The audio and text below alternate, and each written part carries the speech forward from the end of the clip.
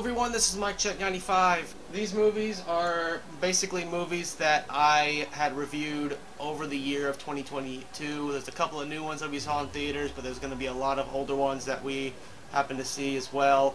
And out of the 4 top 10 movie lists that I'm going to start with, it's going to be the top 10 bad movies of 2022 that I have reviewed. And these are films that I thought were a complete waste of time and also were completely bad, and I don't recommend and don't want to watch ever again, pretty much. So starting off our list at number 10 is Jurassic Park 3. This is a very controversial pick for a couple of my friends because my girlfriend is one of them. She actually loves Jurassic Park 3 along with Krieger Margin as well. And the reason why I put Jurassic Park 3 at number 10 is it's just, there's a lot of other movies on this list, at least 9 more, that I thought were a lot worse than Jurassic Park 3, surprisingly. But it's just for Jurassic Park 3, it didn't feel special. It didn't really feel like anything really fantastic happened. Like, there was a lot of good ideas in the movie, it's just the script that they were given was completely horrible. A lot of it may have to do with the fact that there's some backstage news when it comes to the filming of it, that they were almost done filming with the movie, and then within a week before the filming deadline was there, the production crew of the writing came back with a new script, handed to them and said, here's the new script, we want you to use this instead, have it done by the end of the week. So that could be a strong reason why Jurassic Park 3 didn't really do that well, because of the complete rewrite they had to do last minute. Plus, I've seen this film at least 3 or 4 times. It's so hard to get through. I mean, the only cool thing about it is the Spinosaurus. That's the only cool thing about it, and the only mysterious element about it is that dinosaur, the Spinosaurus. Like, why is it there? What was the process of its creation? It's there. That's really it. Now, number 9 was kind of a surprising pick for me because I actually really do enjoy this movie for the most part. It's just watching it a second time was a little rough when it comes to it, and also comparing it to the scores that I have at the very end of the year for when it comes to all the movies that I had watched last year. Number 9 goes to I, Frankenstein. It's a film that I thought that had a lot of potential. It actually was pretty decent. It's just the runtime was really bad. It felt like a lot of the story arcs and the storyline was just cramped together really horribly with basically no room to breathe. It's based off of an online comic book, if I remember correctly, and it had plans of a potential crossover with the Underworld series.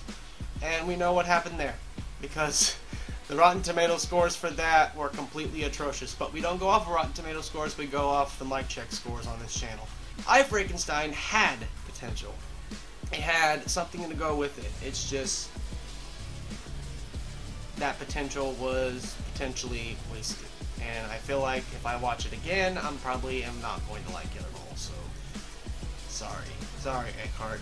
Sorry about that. Number 8 goes to a Carrie career series movie, Once Bitten.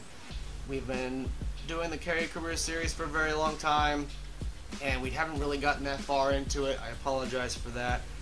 But Once Bitten was one of the very first films that Jim Carrey was actually in that he's the main protagonist. And the problem that I had with Once Bitten is just for the sole fact that it has a lot of the same reoccurring themes as the first 2 films that Jim Carrey was a part of. A lot of over-the-top, main plot point being like sexual drive and whatnot. Like, the 80s is probably also kind of part of the issue too, and like seeing Jim Carrey play a vampire was probably the most interesting part, but it just seemed a little over the top, and it just wasn't really that good of a comedy movie when it comes to it. Number 7 goes to a film that I kind of wished ended up being a lot further down on this list, was Terminator Genisys, the one Terminator film that I have came to realize that I absolutely loathe, hate, and despise. Terminator Genisys has a lot of problems with unanswered questions, a lot of sci-fi bullshit that didn't make any fucking sense, a lot of logical bullshit that didn't make any fucking sense, the fact that it pretty much resets the timeline again, even though time travel is pretty much an easy plot point to use for your main story and make multiple sequels in different timelines. Genisys is kind of like the red-headed laughingstock stepchild of the family that nobody really likes. And it's there and it exists. That's all you need to know. This is one that I would say that you can probably skip watching when you're having your Terminator marathon. You don't really need to see it. It's just not good. Number 6 goes to Alien Resurrection. We finished our Alien series at the beginning of this year. We started it at the end of December. We finished it in January.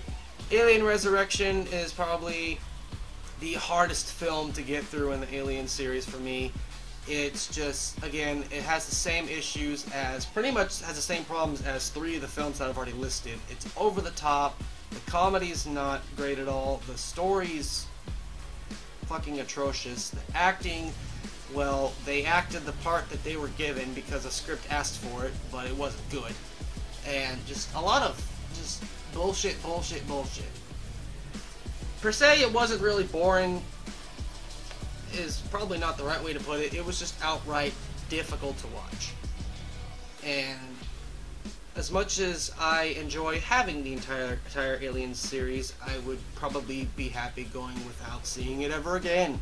Number 5, in the dead center of this top 10 list, and this is also kind of the start where the movies are actually really fucking bad. These next 5 films I will absolutely do everything in my power to avoid. Number 5 goes to The Predator 2018. Reshoot hell. This film is probably one of the biggest disgraces when it comes to the Predator series. We're lucky to have Prey that came out earlier this year, which we'll be talking about that film in another top 10 list. But The Predator 2018 really left a bad mark on the Predator series for what it was. Story was bad, script got rewritten probably several times, the reshoots were fucking horrible, the CGI for the Super Predator looked absolutely fucking shit. Just for me, it really felt like the second half of the film shouldn't really exist in the movie, because I feel like that they added in this Super Predator in the reshoots because it's something new. And global warming is a plot line to this fucking movie. Oh man. Yeah, a couple kills were actually pretty decent. There's one kill that the Super Predator does that I actually like a lot. Other than that, it's atrocious.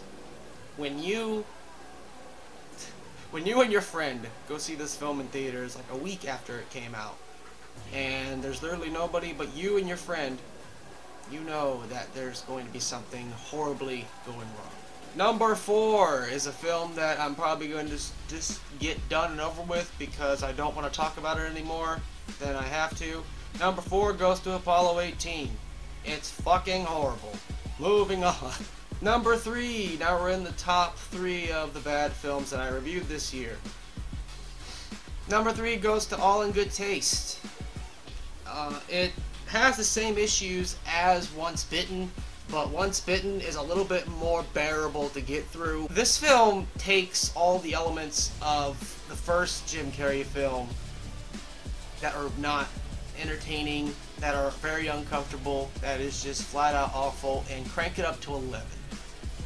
Just the sexual themes in this film was just too much. It just made the complete experience unbearable and uncomfortable, and it's the film experience for me and Krieger itself It's quite funny because there was somebody that had walked into the house because Krieger forgot to lock the fucking door and thought that this was going to be a new house he moved into. And at the time, we thought, hey, this is probably one of the guys who are moving into the new house. He's probably just come by and seeing it. He was very confused because we were sitting on the couch watching this very strongly sexual themed movie. And then he realizes that he had went to the wrong house. So that individual probably has a very, very strong mental image of us for the rest of his life. So that's the only good part when it came out of this movie, is that experience. Number 2 is The Fanatic. This is a film that I begged to watch for 2 years. No, 4 years. And this is a film where I decided to try to have a few drinks while watching it to try to increase the enjoyable experience. The movie was so unbearable to watch that I had to stop drinking because I just did not want to watch it anymore. And this is a Limp Bizkit movie. And this is also the film that killed John Travolta's career again. And number 1 goes to The Sex and Violence Family Hour. All in Good Taste takes everything from this film and cranks it up to 11 and makes it uncomfortable. This film, it's basically a badly written hour-long SNL skit done in the 80s. All of the jokes are extremely outdated. All of the themes are extremely outdated. Nothing was absolutely funny in this at all. It was just unbearable. It was uncomfortable. It was agonizing to get through. And this was the very first film that Jim Carrey was in, or film. This is definitely a film where you would go behind the black curtain in Blockbuster to find and rent. So that's my top 10 bad movies that I reviewed in 2022. The next time you shall see me, I'll be talking about films that I feel like that didn't really hit the mark, that could have done it if it had a bit more like elbow grease or a bit more umph put into it, but it still just didn't really hit it. But until then, this is MykeCheck'd 95, signing out.